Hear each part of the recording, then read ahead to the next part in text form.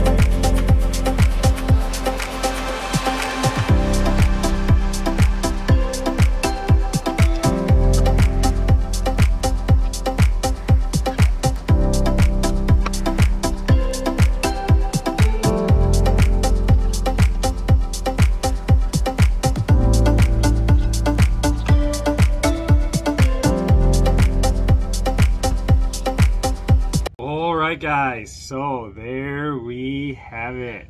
Look at that. Isn't that freaking cool? See what I mean by them only printing the stupid links on one side? So they're on the inside. Yeah. Isn't that dumb? So dumb. It's like, I really can't get it through my head as to why it's so hard for them to just print them on both sides. But whatever. Yeah, so let's get a battery and we'll get crawling. Be right back, guys.